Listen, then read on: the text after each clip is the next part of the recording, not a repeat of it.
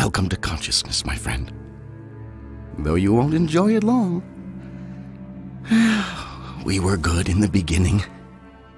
But you turned out to be kind of a failure, didn't you? You still don't get it? I've been using you, Ethan Thomas.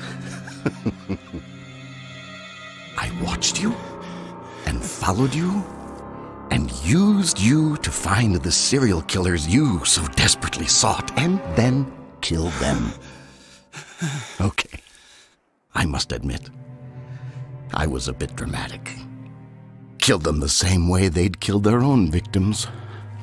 A bit of fun, you know. I got good at it. Shame it ruined you at the Bureau. But some things are unavoidable. Of course, since you're no longer going to be any help, there's no reason to go on this way. How would you prefer to die? I didn't like the torturer's methods much. Too risky. Perhaps a slit across the throat, like the roadside carver. Ah, short and sweet. Or maybe the bone cutter. Neatly dissected the body, removed the internal organs, and labeled them for the police to find. Oh, yes, he was one of mine, too. We were so close to him, but I got there first. Perhaps it would be better if you lost a finger, like a matchmaker.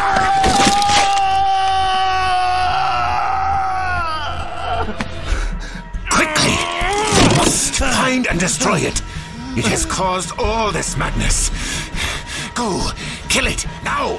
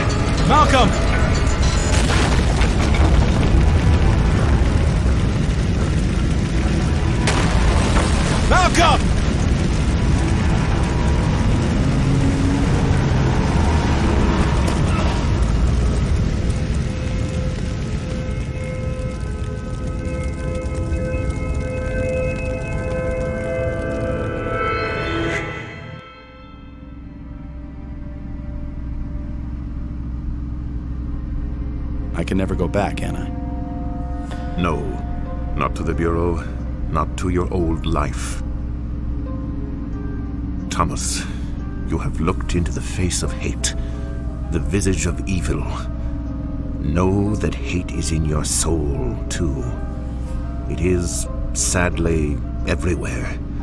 Mastering one's fear and controlling one's hatred is perhaps the most difficult thing one can do. Well, at least it's over. It's dead, and the killings will stop.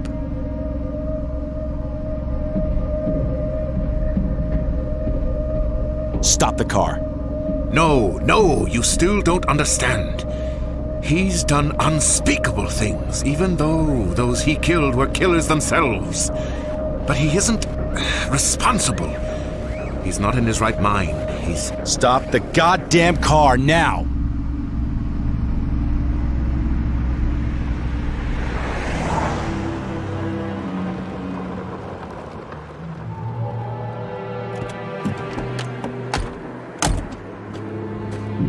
Open the trunk. Thomas, don't! He was a good boy. We were all good people. We were able to fight it back, most of us. My nephew was not as strong. He fell victim and destroyed so many things. We fought to save him. I must continue to do so. I don't care whether the sick fuck is in his right mind or not. Think of what you are doing! Both of you have a chance for redemption. Redemption? Listen, old man, you used me just like he did. You used me to save your precious nephew, a serial killer. You're no better than he is.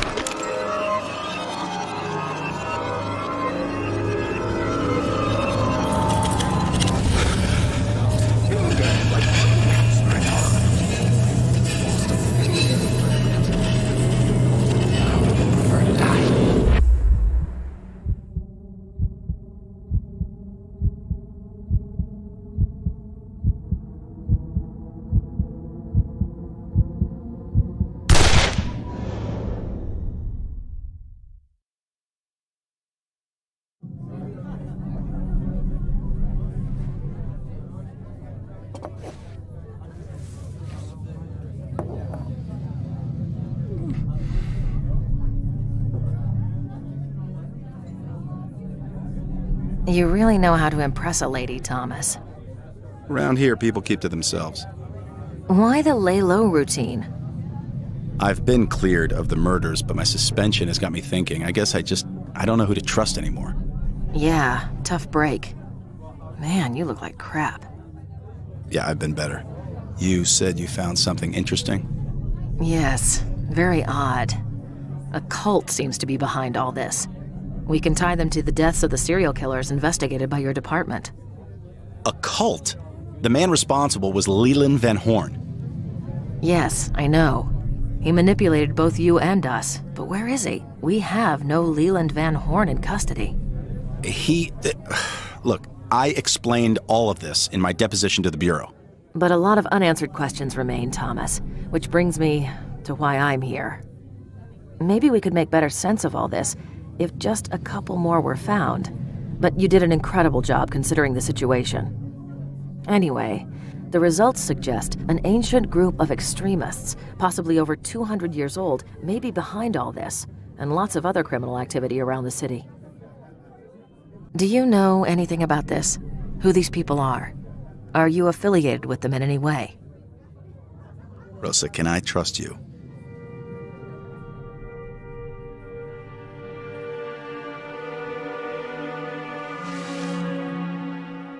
Of course you can trust me, Thomas. We've been through a lot together. Look, I have no idea what any of it means. Something weird, something unexplainable happened during my investigation, but truthfully, the questions you ask, I can't answer. I'm sorry, Rosa. I'm sorry too, Thomas. I really am. Take care of yourself.